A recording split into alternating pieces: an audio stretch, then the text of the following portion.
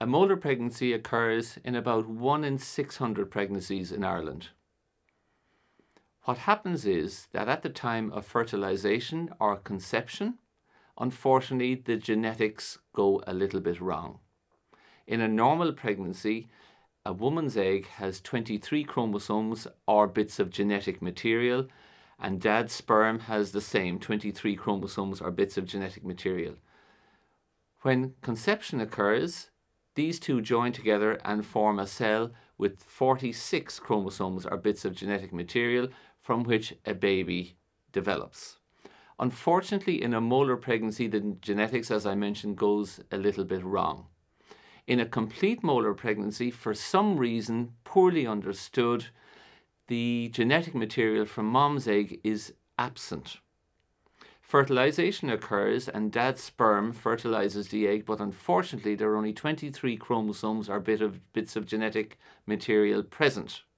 Nature knows that there should be 46 chromosomes in the cell, so dad's sperm genetic material is duplicated. Because there is no input from mum into this pregnancy, unfortunately a baby does not develop. But dad's genetics code for development of the placenta or afterbirth. So unfortunately, an abnormal placenta develops inside in the uterus in a complete molar pregnancy, and that's what leads to the clinical scenario that occurs called a complete molar pregnancy. In a partial molar pregnancy, there is genetic material from mum, but an extra sperm fertilizes the egg. So instead of 46 chromosomes, the new conception ends up with 69 chromosomes with the extra set from the dad. Unfortunately, this again is an abnormal conception. There may be early fetal or baby development, but usually these end up as a miscarriage.